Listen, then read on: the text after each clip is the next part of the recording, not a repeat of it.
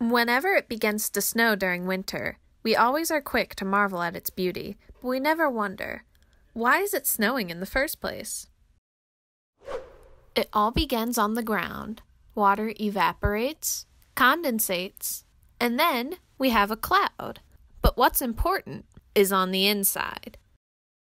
Inside of clouds are millions of water molecules, and when it becomes cold enough, these water molecules freeze. Even cooler, the frozen water molecules will stick together and soon become so heavy that they fall from the cloud. If you haven't guessed, this is what makes a typical snowflake. Snow changes depending on how warm the air they fall through is. In moist air, the snowflakes will stick together and create even larger ones.